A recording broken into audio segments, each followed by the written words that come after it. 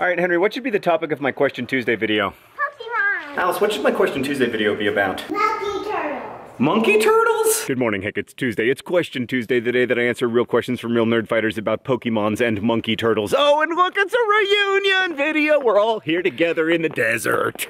I don't know what monkey turtles are. I also didn't know what a monkey turtle was, so I asked Alice, and she said it's a monkey that turns into a turtle. Right. Yeah. Right. For why? Oh, I asked her that, and she said, for protection. Then I asked Alice how big monkey turtles were, and she said 100 big. It's big, actually. Well, or not. It's true. It depends on if it's millimeters. You need to learn units. Talking to Alice is like talking to a not very good AI. She's like a bad chatbot. Yeah. She said to me, Uncle Hank, I got this new water bottle. And I said, is it better than your old water bottle? And she said, it's pink, the other's purple. It's like I asked you a question, you answered a different question, but you kind of were on the same topic. She's also like a chatbot in that a lot of times if you ask her a question, she'll say, I don't want to talk about that. What is your favorite Pokemon and why is it Charizard? It's not Charizard, it's Snorlax. Because he's cute and large and powerful. Mine is Andrew. Andrew? Yeah, have you seen the Andrew Pokemon? Is he a monkey turtle? No, he's just a guy, plays guitar. What Pokemon could best keep a steady job? Oh, probably Andrew. Put it in your head, Charizard managing like a Wendy's. And if the grill breaks, he's just on all the burgers. Oh my god, he can cook the burgers. Yeah. Oh wow. What is the most underrated Pokemon? Oh, I think the most underrated Pokemon is Surfing Pikachu. I'm gonna go with the Wiggle Puffed. Jigglypuff? Or Spike Ladder. Spike Ladder. That's a real one. Is it? You ask Henry what he wants to be when he grows up, he says inventor, and then he pauses and says, of Pokemon. John. Yes. How can I be the very best? Like no one ever was. Oh, come on! If you had to permanently dye your hair a non-natural color, what would it be? Silver?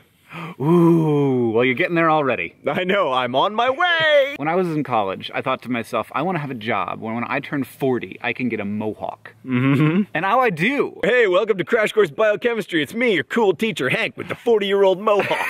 Doesn't all value derive from humans? No.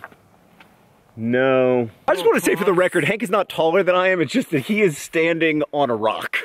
I was downhill. Hank, what is your favorite adjective to throw in when you want to spice up a sentence? Spicy. I don't like that at all. What do you think of that 3-point shot, Hank? Spicy! I don't want to be like my friends will be like, yeah, Hank, the one who says spicy all the time. Oh yeah, Hank Spicy Green, they call him. Oh shoot. Who would win in a fight between a monkey turtle and a turtle monkey?